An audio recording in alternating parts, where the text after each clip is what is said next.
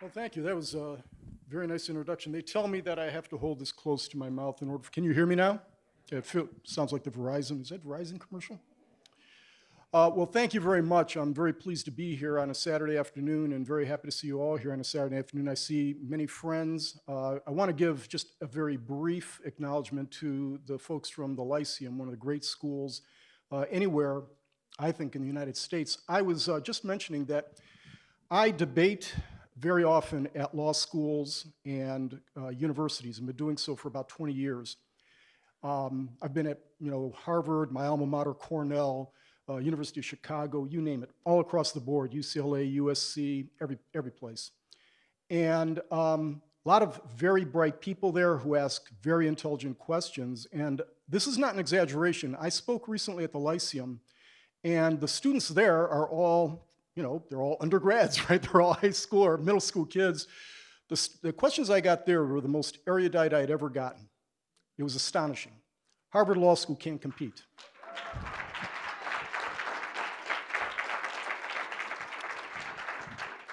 The subject matter of my address is threats to religious liberty, with a subcomponent that has to do with life issues, and in particular, life issues with respect to the Black community.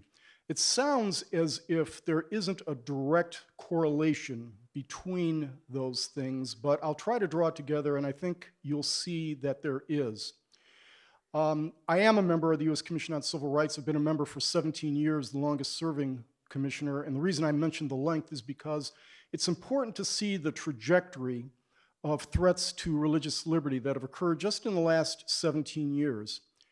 And those threats are building and profound. The Civil Rights Commission and service thereon is similar to being a canary in the coal mine. You get to see the things that are happening in the culture well before they're visited upon the general population. The new ideas and the fads that many who are secularists want to try out, possibly put into legislation, are first tried out at the Civil Rights Commission. We have hearings on a whole manner of things, everything related to denials of equal protection.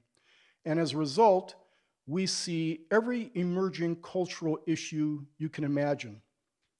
And the trajectory, I'm sorry to say, at least in my estimation, others may dispute that, is not a good one. It's a negative one, and it's a very threatening one. The threats to religious liberty come from a number of different vantage points. The government is one great threat to religious liberty. Academia, another significant threat. Businesses, perhaps because of compliance with governmental mandates, or a capitulation to the vagaries of the popular culture. And then we've got the culture. And the culture may be the greatest threat because it's an insidious threat. We don't necessarily see the emergence of the threats pursuant to the culture right away. It's very subtle. I know the folks from the Lyceum will know this, but you remember that Alexis de Tocqueville, back in the 1820s, talked about democracy in America as observance of the culture. And one of the things he said is, the species of oppression by which democratic nations are governed is unlike anything which ever before existed in the world. It does not tyrannize, but it compresses, enervates, extinguishes, and stupefies a people until each nation becomes nothing more than a flock of timid animals of which the government is the shepherd. And that's the kind of prescient observation that is right now being exhibited in almost every arena imaginable. There is a militant secularism on the march that will extinguish, if we don't fight back, the preservation of life and all life issues, ranging from abortion to the newest fads with respect to denial of human exceptionalism, and assisted suicide, which will soon morph into a duty to die, as in many places it already has become in Europe. I don't know if we've talked about that or in any other circumstance here there's been any talk with respect to assisted suicide and the duty to die, but in many places in Europe now, what used to be thought of some type of beneficent assistance to those who are in dire pain and are on the verge of dying, and physicians would maybe assist them in dying, has now become, as we had predicted, a duty to die if you are infirm and are a burden on your family and or the state, or you're going to be dying soon, so what the heck? Let's save some money and some bed space by helping this person on his final passage. We always think that it can't happen here in the United States, but that's mistaken. It can happen, and we're starting to see it in certain places, and I'll talk about it in a moment. So, because I was a little alarmed at what I saw in several hearings at the Civil Rights Commission. By the way, the Civil Rights Commission consists of 8 individuals who are appointed by either the president or the majority leader of the House and Senate. Right now, the commission consists of 6 people who I will characterize as secularists, and 2 people, I hope I'm included in that, who understand that America's first freedom was religious freedom. I was concerned at the path we were following, especially at the governmental level, and with the advent of Obamacare, which was a great threat to religious liberty and a great threat to life, even though it was supposed to be a health care bill, a significant threat to life. So, using the mechanisms of the commission, I prevailed upon, even the liberal majority on the commission, to hold a hearing that was titled Peaceful Coexistence. It was the coexistence of non-discrimination law, which most of us think is a good thing, and religious liberty, which most of us think is a good thing. But very often, they're at war with one another. So we held this hearing a couple of years ago, and we had numerous witnesses, and they came from virtually every aspect of life. We had professors, we had businessmen, we had lots of students, and they were particularly alarmed. And there was not one student there who was advocating from a secular perspective, saying that there was no threat to religious liberty. They were the most apoplectic at the threats to religious liberty. And we had religious there also. We had a number of comments. By the way the commission works is after you have a hearing, there's usually an open record period where members of the public can send in written comments if they weren't able to attend. And we received more commentary for that particular briefing than in any briefing in the history of the U.S. Commission on Civil Rights, which has been in existence since 1957. And remember, the U.S. Commission on Civil Rights, in its first 10 years, was at the fulcrum of the most significant civil rights legislation in the country's history. And we had amazing commissioners, people like Father Theodore Hesburgh of Notre Dame, some of the greatest icons of the civil rights movement, and some of the deepest thinkers, such as Professor Robbie George of Princeton University. Despite that, and despite the fact that the Civil Rights Commission was one of the primary engines behind the 1964 Civil Rights Act, the 65 Voting Rights Act, the 68 Fair Housing Act, the ADA, you name it. We had more commentary on this particular issue, which I think is an indication of how the public perceived the ongoing and emerging threat to religious liberty. Now, I'm not sure where I should begin with this, but I think I'm going to begin at the very end. At the very end of every hearing, the staff of the commission, along with the commissioners, will take all of the testimony, all of the written material that's adduced in any given hearing, synthesize it, and come up with a report. And that report goes to Congress and the president, and it's available for the public to see also. This report had, it was the report mainly of the majority on the commission, and I wrote a dissent which is probably longer than the report itself. And it should have been much longer. It was over 100 pages long. And I'm just going to cite for you, and I wrote it down because I couldn't remember it, as I could remember the de Tocqueville quote, but it's almost as profound as the de Tocqueville quote, but in a negative way. If I were to distill the findings or the holding of the majority of the U.S. Commission on Civil Rights with respect to religious liberty, it comes down to the following sentence, which was, frankly, covered by many in the media and alarmed. Many bishops wrote in about this, cardinals wrote in about this, were concerned about this. But this is the essence of the finding.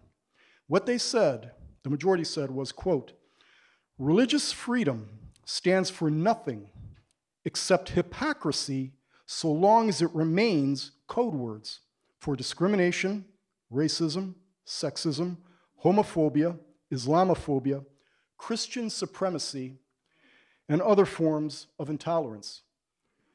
That's how they view religion. And that's how a significant percentage of the secularists in the country view religion. I talked about a militant hostility to it, a militant secularism. I was stunned, and again, I don't want to say I've seen it all, but I see a lot of things at the Civil Rights Commission, but I was really amazed at the hostility to religion evinced by many of the witnesses. And this statement is consistent with what many of the witnesses stated during the hearing. There was one witness, a professor, who said that religion was the reason for slavery and the perpetuation of slavery. By the way, I was on C-SPAN Monday to discuss, by the way, if you ever need a cure for insomnia, just look at that tape of an hour and a half. It's the landmark cases of the Supreme Court. It was a discussion of the 1883 civil rights cases. I'm supposed to be an expert, but I'm not. I just play one on TV. Well, in the course of that, they have viewers call in. And one of the viewers called in and expressed the same sentiment, said, why is it, by the way, 1883 civil rights cases had a significant religious component to it that many people are not aware, well, clearly this particular caller was not aware of, but most people aren't because we don't teach history anymore. Maybe they do at the Lyceum, but they don't teach it at other places. And people don't read anymore. As I always used to tell my kids, it's amazing what you can learn by reading. And I confound a lot of my opponents in court because I actually read things, It's not that hard. But what this caller said, she had a question about this case. The 1883 civil rights cases, I'll try to put you to sleep in less than 30 seconds. The 1883 civil rights cases had to do with the 1875 Enforcement Act that enforced the 13th and 14th Amendments. The 13th Amendment was the one that prohibited slavery. The 14th Amendment granted equal protection to all citizens of the United States, okay? It's famous, there are actually 5 consolidated cases. It's famous because of this dissent written by one of the justices, Justice John Marshall Harlan. It's an extraordinary dissent. It was wrong legally, but it was a heroic dissent. Nonetheless, this caller said, why is it that so many white people, especially, who are religious, use religion to justify racism and discrimination? Okay? And my response was, and again, this is off the top of my head, I was a little bit taken aback by this because I was thinking about legal responses, but in historical responses also. It may be true that whites, blacks, Asians, whomever use whatever vehicle they can or justification to discriminate against somebody, okay? That happens, we know that. But it was astonishing to me that they would point that to that particular issue when, as I said in my response, there would have been no abolitionist movement without the religious, none. The Quakers were the primary motivating force behind the abolitionist movement, the Emancipation Proclamation. Listen, read Abraham Lincoln. Look at the Lincoln-Douglas debates. Again, read. It's an easy thing to do.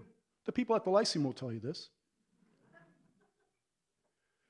But without the religious, without religion, without a religion or a theology that understands the primacy of man, the exceptionalism of human beings, and that we're all God's creatures, we would have had no abolitionist movement, and perhaps for a long time, the institution of slavery would have continued to prevail. And John Marshall Harlan, who wrote The Dissent, again, legally wrong, but heroic, but the person who called was a fan of John Marshall Harlan without understanding that what informed his dissent, where he said the 14th Amendment was a positive constitutional right to freedom from discrimination, it was informed by his Presbyterianism. He would be what we call today a fundamentalist Christian. And that's what motivated him, and it's infused throughout his dissent. We have at the U.S. Commission on Civil Rights, which is supposed to protect, among other things, religious freedom, overt hostility, and it's only one aspect of it. And we had a professor who testified that, my goodness, religion is good for very little other than justifying discrimination. Now, at the Civil Rights Commission, and by the way, I'll make this a little bit more relevant to the pro-life issue, but at the Civil Rights Commission, we have individuals who have concluded, again, this is the U.S. Commission on Civil Rights. After this report was finished, it went to the Obama administration, and it informed the policies of the administration, the laws, the guidances, so on and so forth, the Office of Civil Rights of the Department of Education, the Office of Civil Rights of the Department of Justice. And it informed them in a way that suggested that religion is secondary to principles of non-discrimination. Now, if any of you know your history, or if you know common sense, or if you understand philosophy at all, let's just go from history. Historically, freedom of religion, apparently somebody forgot, I don't know if they're not teaching this anymore, was one of the engines for the establishment of the United States of America. Stunning. We also have a movement afoot where we deny that the founding fathers were at all motivated by religion. They say that they were just deists. Well, a deist is someone who's religious, but that's false. They can say that because, again, nobody reads anymore, especially history. And I won't give you a history lesson. I'm inept at doing something like that. But I think all of you here know that that is fundamentally false. So we have a cohort at the Civil Rights Commission charged with protecting the civil rights of Americans who don't understand that the first freedom was, in fact, the first freedom. And when I talked about peaceful coexistence of principles of non-discrimination and religious freedom, there's tension there, but it can be mediated by people of goodwill. And I'll get into that in a moment. But the Civil Rights Commission, and as a result, the federal government writ large, takes the position that religious freedom is subordinate to principles of discrimination, and the U.S. Commission on Civil Rights affirmatively said in their report that, well, you just heard what I read. Religious freedom is subordinate to principles of non-discrimination. Principles of non-discrimination take primacy over religious freedom. 5 seconds of historical perspective. Religious freedom was the First Amendment, okay? It was the foundational motivation behind the establishment of the United States of America and many aspects of our Constitution. But the 14th Amendment came into existence in 1868. Perhaps too late, but still 80 years after the First Amendment. And then all the other non-discrimination statutes came into existence subsequent to that. You had the enforcement acts that I was just talking about. There was an 1870 Enforcement Act, an 1875 Enforcement Act, the 1964 Civil Rights Act, 65 Voting Rights Act, 68 vote. All of these non-discrimination principles succeeded that First Amendment. And without that First Amendment, all the other ones are meaningless. I want to give you a few examples for how profoundly, I'm trying to be nice here, stupid the Civil Rights Commission and much of the government is, but it's more than stupid, it is dangerous. Some of these cases I was personally involved in, but most of them I was not. Many of you have probably heard about these cases, but a lot of people are alarmed and stunned when they hear about these things. And these aren't the most significant. Now, many of you here know that there's a case before the Supreme Court called Masterpiece Cake. That's the one where a baker had declined to make a wedding cake for a gay couple. And it goes all the way up to the Supreme Court. It'll be decided probably in June of this year. We'll hear about it. But it's going to be decided not so much on the freedom of religion clause in the First Amendment. It's going to be on a freedom of speech clause, or actually kind of a takeoff on freedom of speech. I'll put that aside. If anyone has any questions on it later, I'll answer it. But we've had other cases very similar to that. Give you some examples. But before I do that, let me just say this. If there are any folks here who are pro-life, you can be pro-life without being religious. That is, there's no doubt about that. There's a fundamental philosophy undergirding the life issue that doesn't necessarily require a belief in a deity. That's true. You can get that.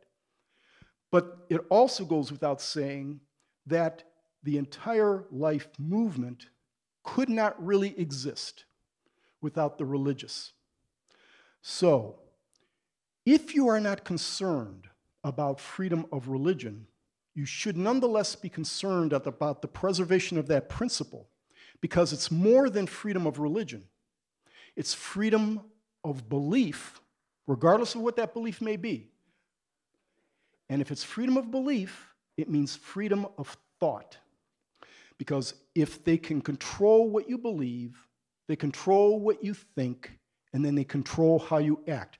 That sounds almost like I should be wearing a tinfoil hat, except read history once again.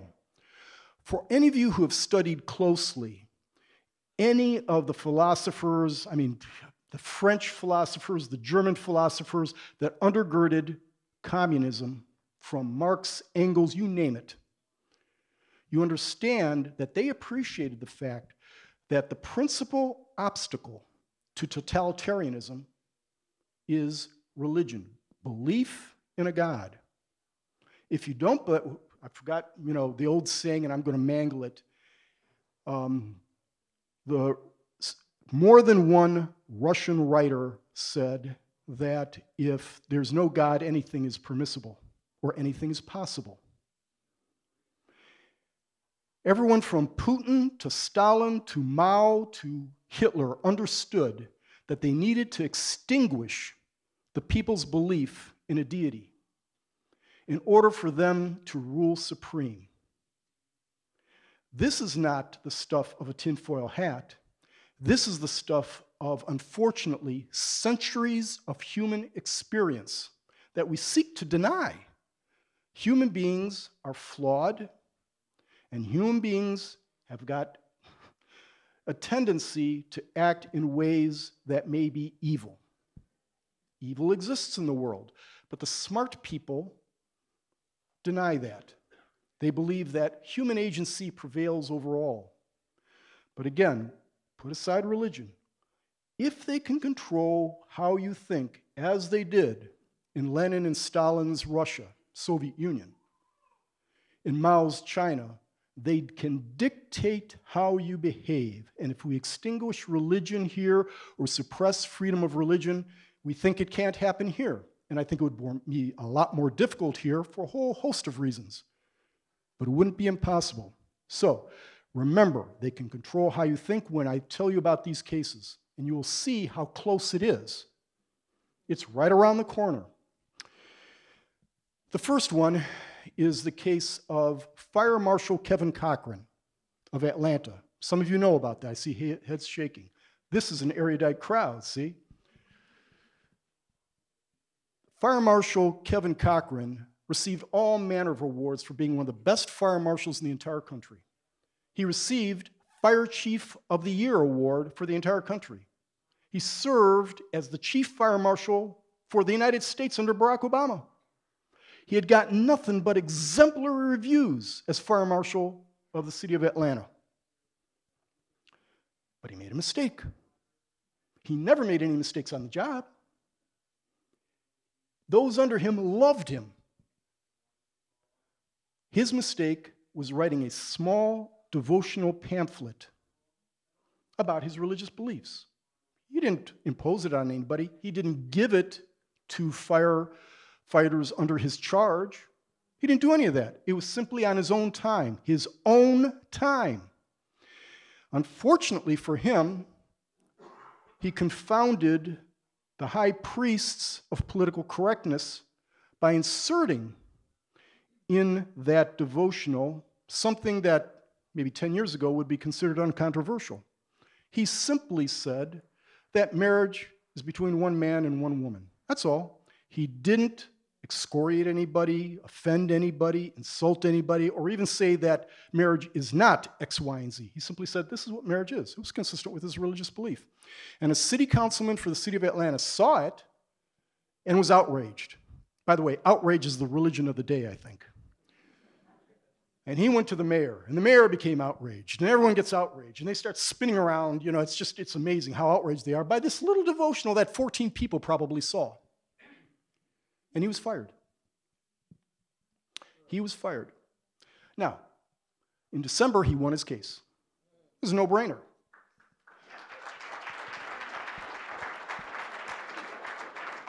I don't know who the law director is for the city of Atlanta. I don't know who's advising the mayor. And I won't say what I want to say, but, you know, maybe they should look at another profession. That's just one example. Now think about the implications of that. That's one person. But even though he got his job back, what's the significance of it? The significance is everybody familiar with that case, every public official, public employee in Atlanta or who had read about it is now going to be chilled against acting privately consistent with their religious beliefs. Maybe if you're out there and you go to a pro-life march, maybe if you're out there and you oppose these billboards we see that are, you know, you've seen some of these billboards. You go to the Washington Pro-Life March, and if one of these days, even though it's the biggest march in the country every year, ABC, CBS, NBC, and all these others deign to cover it, maybe somebody sees you there, goes to the boss and says, that person was at the Pro-Life March, and you're out the door. He got his job back, but it took 2 years, and I don't know how much in legal fees. So everybody makes a calculation. Do I want to be the next Kevin Cochran? And the secularists know that. They're banking on it. Another one that we treated at the Civil Rights Commission had to do with, and I had to write this one down because I forget these things. It was Julia from Eastern Michigan.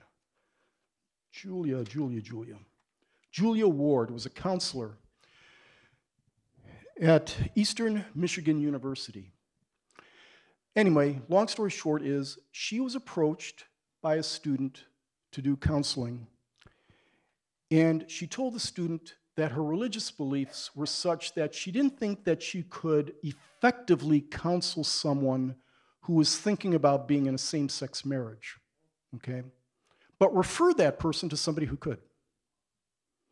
Julie got fired, okay?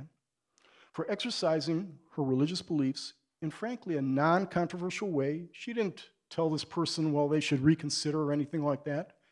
She simply declined to offer her services. She gets fired. I don't know where that stands right now yet. I don't know that there's been any kind of a determination. There has been close to a determination on the next one. Again, this has to do with Georgia. I don't know what's going on in Georgia.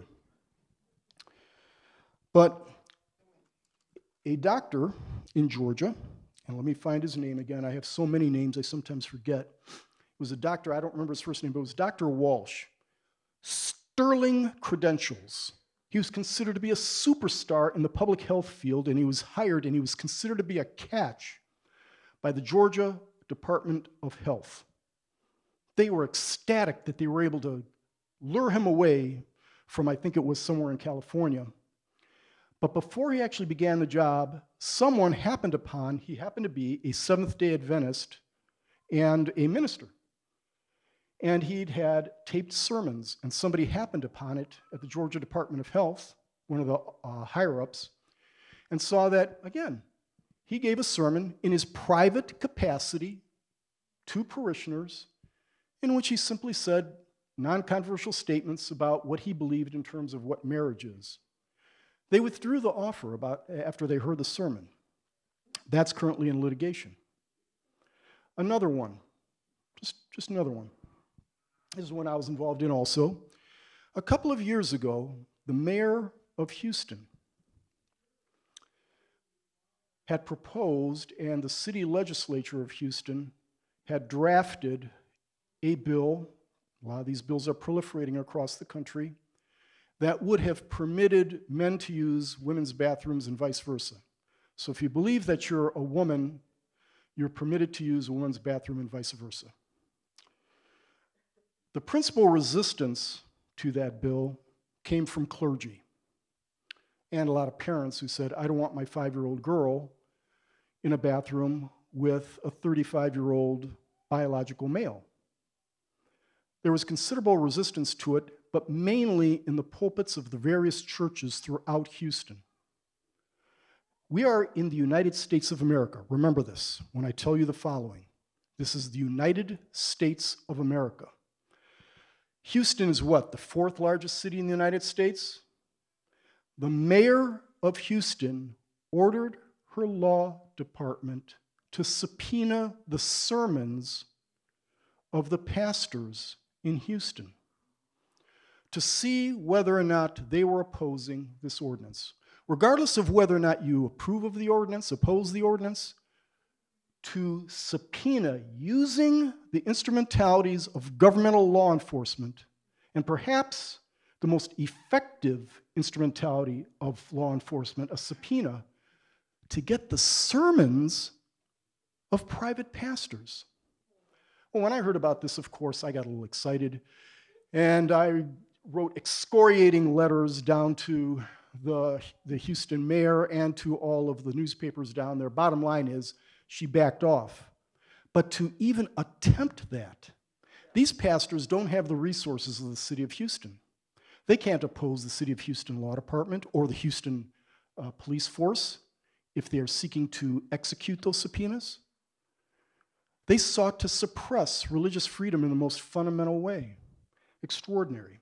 You would think that that was something that came from the old Soviet Union. I have other examples, but I think I just wanted to give you a sense for, it's right around the corner. It's happening and you don't hear about it. And I hear not just 2 or 3 examples, not just dozens, but hundreds. One of the reasons you may not hear about it is because, I mentioned the culture, our media is sympathetic to the Houston mayors of the world, to the cities of Atlanta. They don't report these things. I see them all the time. You may not, but I see them because they come as complaints or reports to the Civil Rights Commission. But they're happening in our backyard, and they are happening with much more frequency, and that's why I had asked for this hearing. And those who had been on the receiving end of some of these things were the ones who sent in commentary or asked to be witnesses. And not everyone can be a witness, of course. There's only a finite amount of time. So all these things are occurring. And again, I return to the chilling effect of all these things. Maybe nobody went to jail, but people had to expend tens of thousands. Some people went into bankruptcy protecting their most fundamental rights against the encroachment of the government. Astonishing. I'll give you one more example because it's pertinent to the Supreme Court case that'll be decided soon. I think it was Angela's Flowers in Washington State. This is a person, it's very similar to Masterpiece Cake, who had been supplying flowers to this person who was what she considered to be a friend in the state of Washington for 9 years. On a regular basis, flowers for all manner of occasions. And then the person came in and said, I want flowers. I want you to prepare an arrangement for my wedding. It was a same-sex wedding. And the proprietor took the woman by the hand and said, you're my close friend. You're a dear friend. You know I love you so. but I can't do this because it's against my religious beliefs. Ask me for flowers for anything else, any other thing you want, and you have them. Or I can refer you to other places that might do this. Now, the person who had asked for the flower arrangement originally didn't want to sue because that person was acting in good faith, and she knew it, and they were friends. But as what you see happens almost all the time, someone found out about it, a busybody, and contacted the ACLU, who then contacted the state of Washington, and they prevailed upon this person to sue. Now, there are a number of these kinds of lawsuits throughout the country. You don't hear about them, but there are people whose businesses are imperiled because of this, and others who are nearby. There's a chilling effect that happens. They decide not to do it. Give you one more because I have so many of these. Vermont. There was a couple who had a bed and breakfast, their own house. This is their own house. Keep that in mind. They had a bed and breakfast, and they opened it to everybody. And they didn't care who it was. You could be, Muslim, Catholic, Jew. You could be homosexual, heterosexual. They didn't care. But there was a couple who wanted to use the premises for a same-sex wedding, and the proprietor said, again, that's against our religion. You can stay here, you can do anything you want to here, but we can't honor the request for a same-sex wedding. And of course, then, the militant police of the state of Vermont, I'll fast forward, came down on them like a ton of bricks. Now, they finally dismissed the case, but not before they required the couple to open up their home, ensure that they would open up their home to anyone who is same-sex. Now, they didn't necessarily have to perform a same-sex wedding there, although that's kind of unsure, but here's what they had to do as a condition of continuing to operate their business. Remember, this is their premises, this is their property.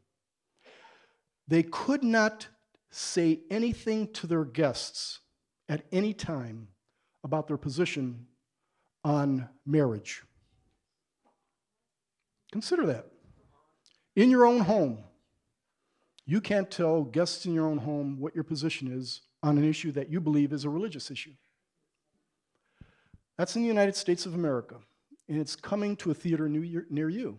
So, if they control your religious beliefs, they can control how you think, and pretty soon, because of the culture, we're seeing an erosion of religion, and that is the bulwark to life issues. Now, I know I only have a few minutes, so let me go back to how this impacts life issues, and particularly in the black community.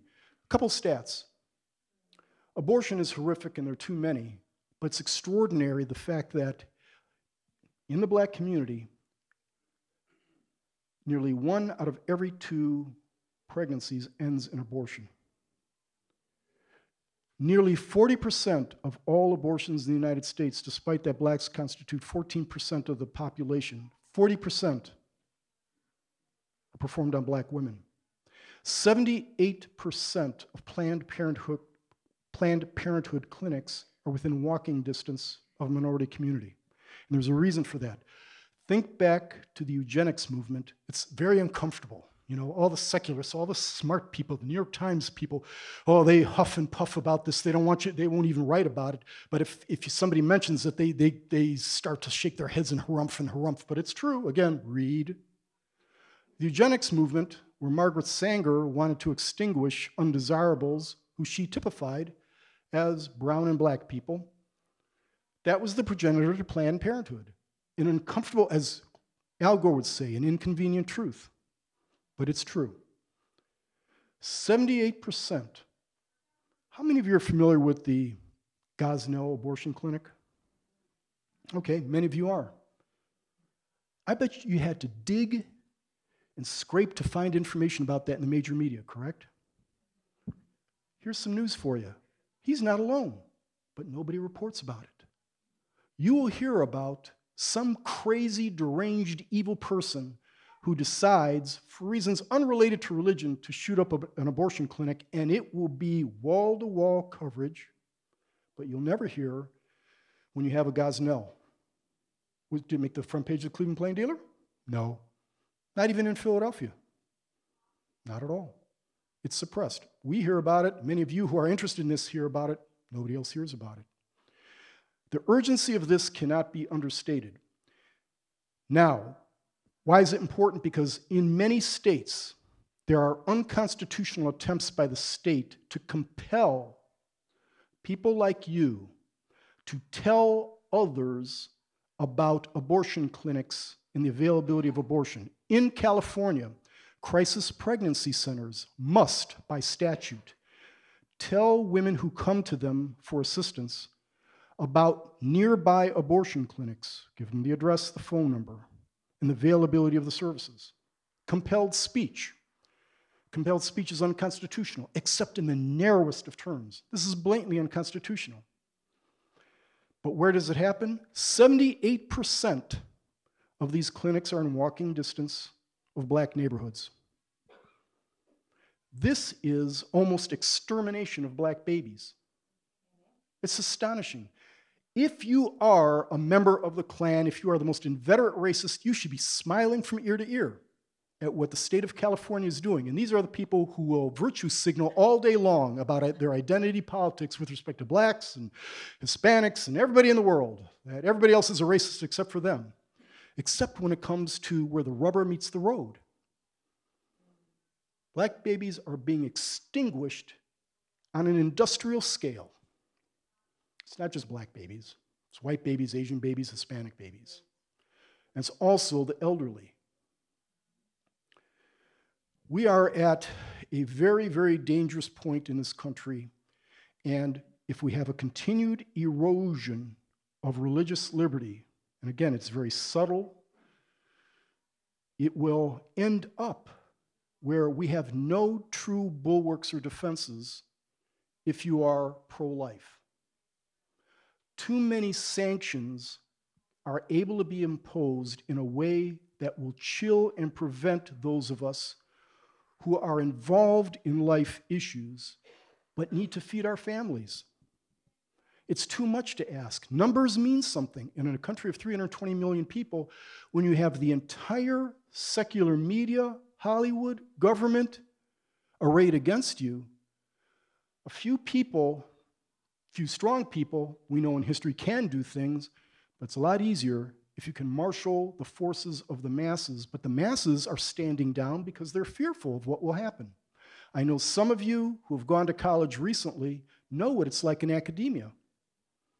There is an aggressive hostility to religion, if there's even an acknowledgement of religion at these institutions. It's being wiped clean to the extent where you could have, as I said, that professor sitting at a U.S. Commission on Civil Rights hearing and say falsely that religion was the underpinning to slavery. Stunning. And people who will be the leaders of this country are sitting in those classrooms and listening to this. So, I have a lot more to say, but that was just a small digest of the threat that we face and why threats to religious liberty go beyond merely the freedom to worship, but affect every single life issue from A to Z. I'll stop there and take your questions.